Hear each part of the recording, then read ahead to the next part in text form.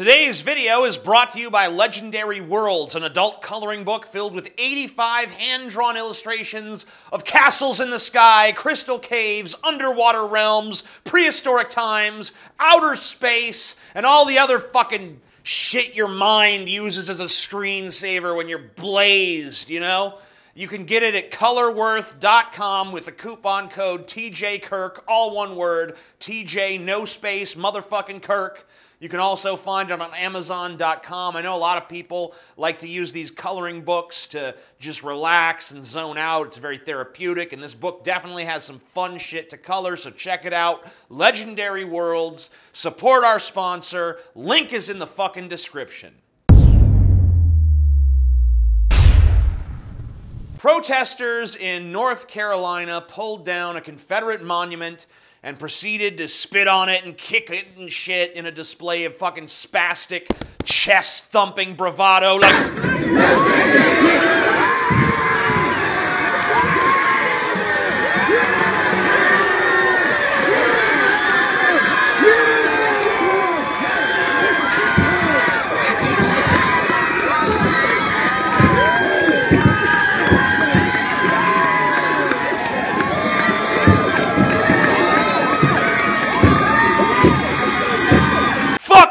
The past!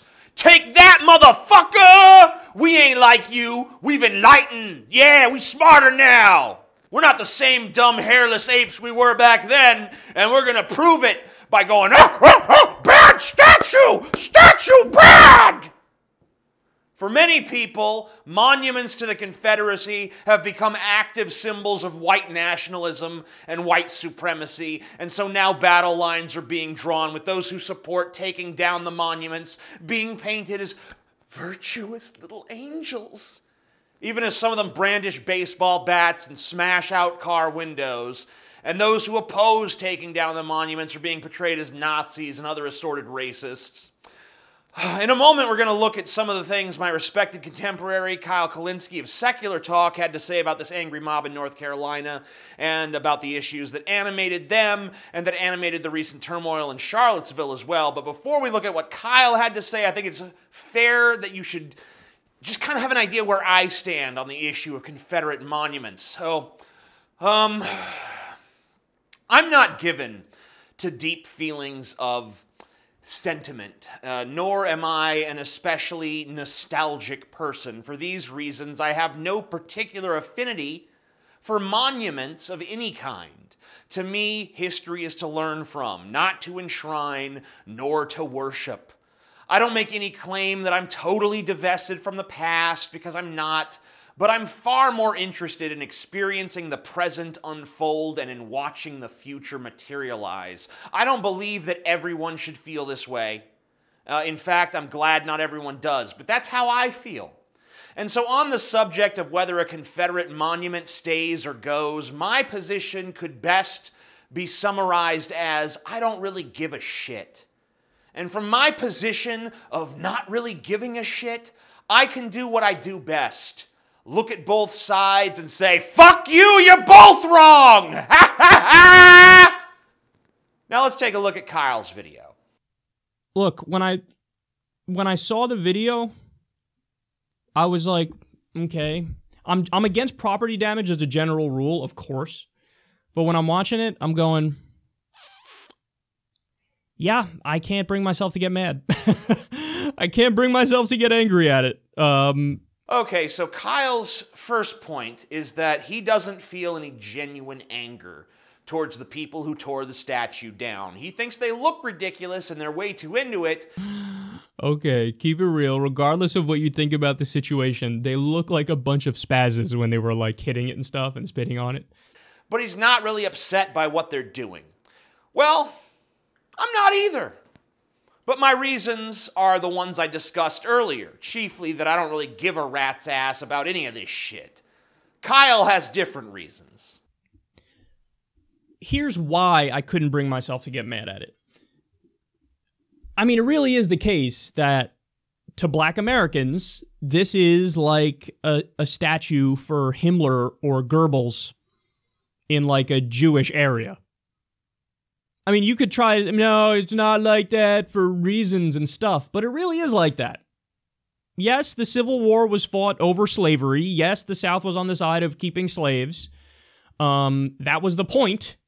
And then you have fucking, like, there are still schools named after people who were KKK leaders.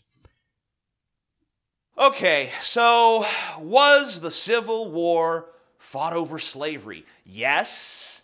Yes, big helping of yes, but you know what? A little side of no as well. When Lincoln won, despite not winning the popular vote and despite not even being on the ballot in many southern states, it was feared by what would later become the Confederate States of America that Lincoln was too far to the left on the issue of slavery, that he sided far too much with the abolitionists. Now, Lincoln's position on slavery at the time was essentially the places where slavery already is can keep slavery, but slavery cannot be allowed to spread beyond those places. Now, for the time, this was, of course, the moderate position, but this position was intolerable to the South, so one by one, Southern states declared their intent to secede from the Union. It was then that Lincoln basically said to them, no, there's no fucking secession allowed. When you join forever. America's like the fucking mafia. You know, you don't get to be a made man and then it's like, sorry guys, these hours are crazy, I gotta go. Nope. Only one way out, death. A lot of these southern states never would have joined the Union if they'd have realized that this was the position of the federal government. Up until this happened, states just sort of assumed that they were free to go. So calling the Confederacy traitors might be too strong of a word. They didn't seek to overthrow the North just to escape its governance. If not wanting to be governed by someone far away who doesn't share your values, and you decide to break off from them, if that's treachery, then every founding father is every bit as guilty of being a traitor as the Confederates were. Now, the majority of Southerners didn't even own slaves. About 26% of free households in the Confederacy were slave-owning households, so about 1/4. So why would you go to war over that? You would think that the 74% of families who didn't own slaves would be like, fuck you guys. I don't want to go to war so that you can keep owning people. I don't get any benefit out of that, so what's it to me? But you know what? You know who really owned a lot of slaves in the South? Rich people. Rich people who owned big fucking plantations with huge workforces of slave labor, work in the fields to produce cash crops like cotton and tobacco, you know? And all the rich folks, they called all the shots. They called all the shots then, just like they call all the fucking shots now. And you know what? You think it was any different for the founders back at the start of this country? They were wealthy too. The founders were a bunch of wealthy, rich bastards who fermented the American Revolution, and they did it for their own fucking benefit. They did it not because they wanted to free the people from being ruled by the British, but because they wanted to be the rulers. The people of the colonies, by and large, were not interested in the Revolutionary War, and most of them tried to steer clear of it. Most of those who did fight did so because they were either brainwashed by notions of honor and glory or because they were being paid. Same reason people fight in wars to this very fucking day. Those with money have always been able to get the poor people to fight for causes against their own interests. It was the case during the Revolutionary War, it's the case now, and it was certainly the case in the Civil War, which kind of falls right in between those two things. So, for instance, although a lot of people volunteered to fight when the Civil War broke out, on both sides, mind you, it quickly became apparent to everyone that this war is fucking horrible. And so no one wanted to fight it. Everyone was like, this Civil War is fucking insane. I hate this. I don't want to do it. It's fucking crazy. So in 1862, both sides started drafting. But guess what? Both the Union and the Confederacy provided loopholes for rich men, so they didn't have to fight. It was commonly said at the time that the Civil War was a rich man's war and a poor man's fight. So while I don't really get emotional seeing people tear down and stomp on a statue of a Confederate soldier, I do find them to be a bit simple-minded. The animosity they have towards the symbol of the Confederate soldier is one of intense hatred, when it's just a statistical reality that many who fought for the South did so because they were conscripted by the governing body of where they lived. You know? Yeah, maybe you don't support the Confederacy, but if you live in fucking Mississippi or some shit, and you're under the fucking Confederacy, and they come to you and say, hey, we're your fucking government, you're going to war, you don't have many choices at that point. You're probably going to take the path of least resistance, which is, fuck it, I guess I'm going to war. The next point that people make, and this is a fair point to make, they say, well, hold on now. So if that's your rule, it can't be like, you can't have monuments to slave owners. Well, then what about the founders? The founders owned slaves, and what are we going to do? We're going to tear that down and then just get rid of all of history because we don't like the way that they did stuff back then? And look, my response to that is, I don't think having a general rule of no reverence for slave owners, I really don't think that's a high bar to meet. Now, furthermore, when people make, well, look, the times are different. You can't really judge people in the past based on the standards that we have of today. That's a point that a lot of people will make to defend keeping up, statues like this. And my response is, that's just a form of watered down cultural relativism. Like, hey, can we really judge people from back then with the standards that we have today? Yeah. Yeah, we can do that. So, I'm not a moral relativist. I'm a moral nihilist, and it's my belief that people conform to the pressures of the times in which they live. I know you like The Walking Dead, Kyle, if memory serves, and if I'm wrong about that, then just fucking humor me for a second. But in that show, right, the good guys do some stuff that if people did that in the context of our society, we'd be like, fuck, that's horrible.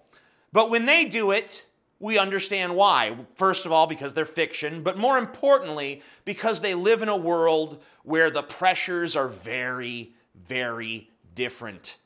The same can be said of our ancestors. Judging people from the past by the standards of today just doesn't make any sense. Not in my opinion. If there's one thing in your video that we fundamentally disagree on, it's this point.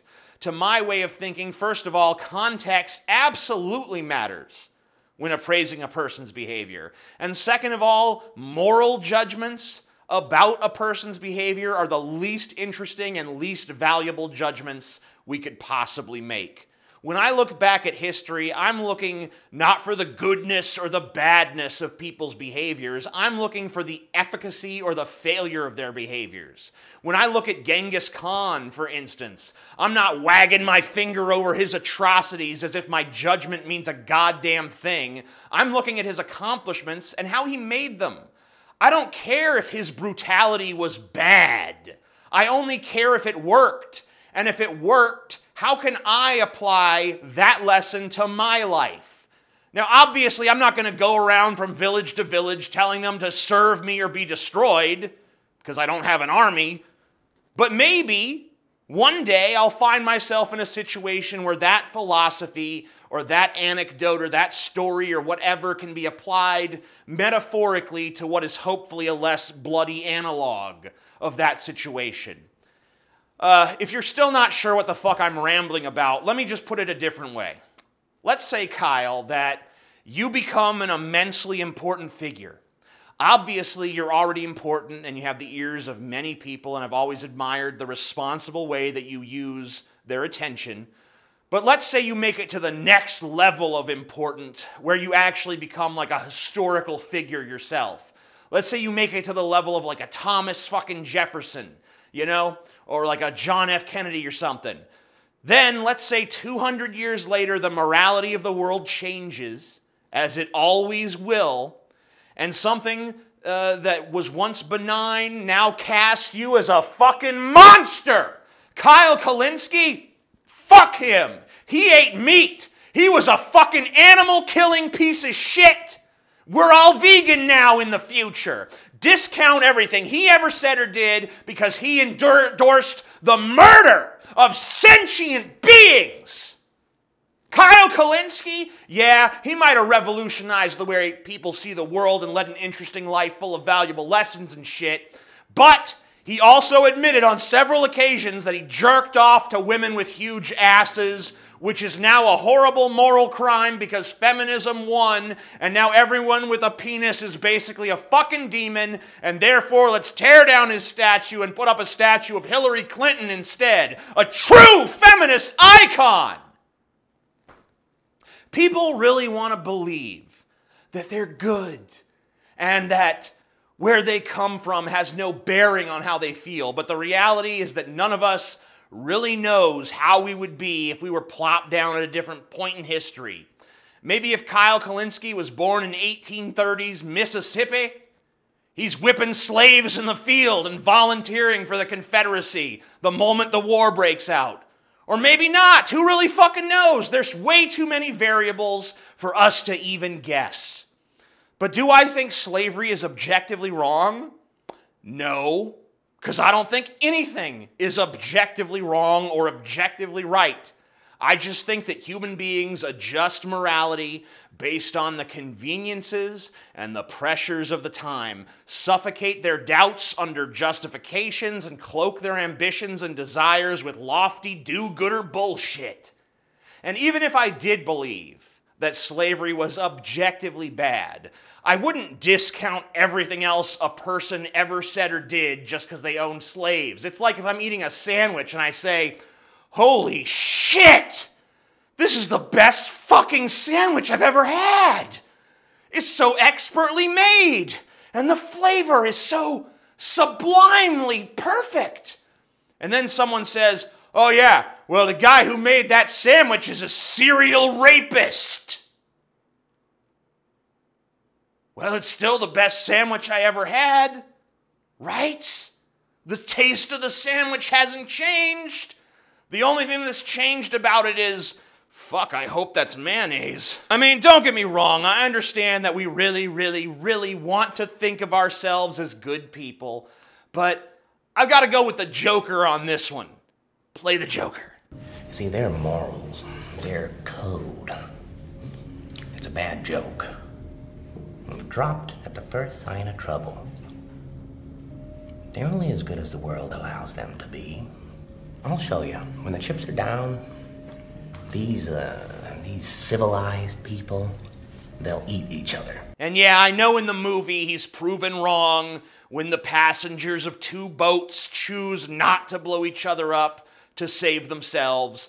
But I think we all called bullshit on that, right? I know I did. Overall, I enjoyed Kyle's video. I think he did a great job, as usual, explaining exactly how he thinks about the issue.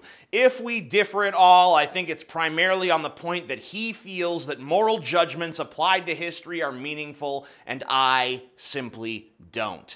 He also thinks that people's emotional responses to history are important. And once again, sorry, but I don't. To me, history is a fascinating look into human psychology and an interesting tool to examine the present and predict the future. Now, are there historical figures and events that I admire? Yes. Are there historical figures and events that I abhor? Yes. Do I think that matters? Not to anyone but me. How I feel about Thomas Jefferson owning, and let's be real here, raping slaves is no more important than how I feel about MacGyver or Raisin Bran.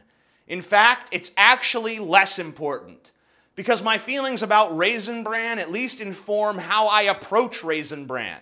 My feelings about Thomas Jefferson's slaves and what he did to them doesn't influence shit. I don't have a decision to make regarding slavery because slavery isn't legal. I can't bring Thomas Jefferson to justice because he's dead. I can't alleviate the suffering of his slaves because death has already done that. To try to retroactively punish Thomas Jefferson by saying, well, no monument for you then, that's not rational. The man's dead. He doesn't give a fuck. Robert E. Lee's statue, to me, probably exists because he was a brilliant military mind who was arguably one of the greatest generals in American history. He consistently prevailed over enemies with much greater numbers and firepower. He may have ultimately lost the war, but the South was always doomed to lose, in my opinion. They didn't have the numbers advantage, they didn't have the technological edge, and they had to worry about the constant threat of a slave uprising at the same time they were fighting a war. And I hate to say it, but we all know it's true. People from the South are by and large dumber than their northern counterparts. They had too many disadvantages to ever hope to win. One more thought on Robert E. Lee before I go. Look, he wasn't a nice man. He wasn't a good person, not by modern standards. But he was someone who very nearly led the Union Army. Lincoln wanted him to do so. He turned it down because he was from Virginia and Virginia was seceding. At the end of the day, he was a Virginia patriot more than he was ever a traitor to the United States. He was personally not in favor of the war.